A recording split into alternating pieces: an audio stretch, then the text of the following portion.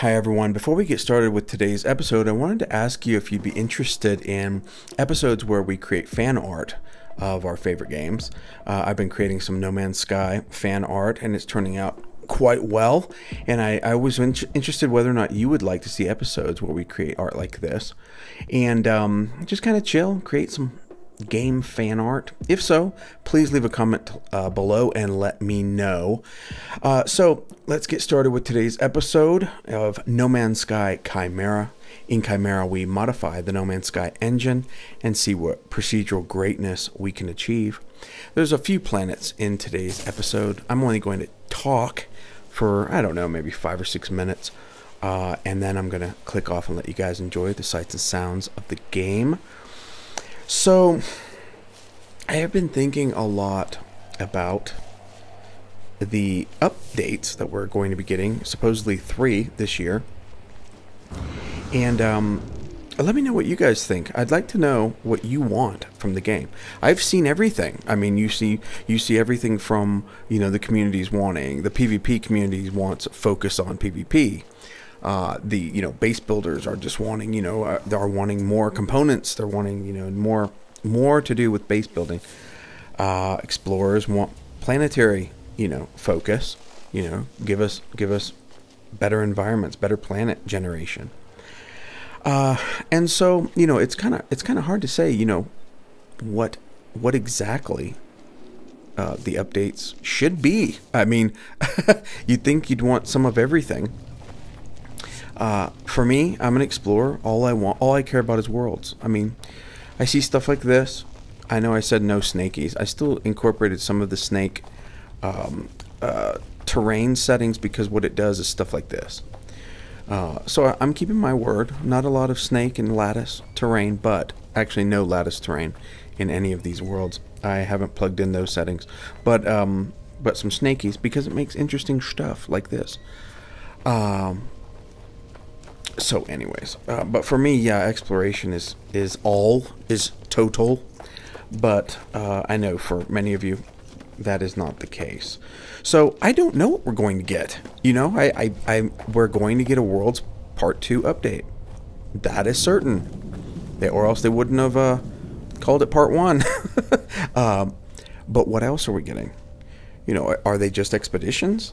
I just don't feel like that's the finale we're going to get with No Man's Sky. I don't think it's going to be a Worlds Part 2 and 2 expeditions.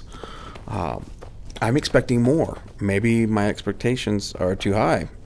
But I don't know. I feel like Hello Games is going to sort of go out with a bang with No Man's Sky prior to, in 2024 that is, prior to the launch of their new game, Light No Fire, which I am incredibly excited for. But I don't know, isn't it strange? Like for me, fantasy and sci-fi games are like everything I love. In dark fantasy, like Elden Ring, but fantasy and sci-fi, that's primarily what I love. And so isn't it great that Hello Games is focusing on both? I mean, here we have No Man's Sky pushing 8 years, getting better and better every year, and they're about to drop this huge fantasy game, Light No Fire. I'm just so excited. We're just so spoiled. Hello Games is spoiling us. We're gonna get both. I will definitely, even when Light No Fire comes out, I will definitely be returning to No Man's Sky.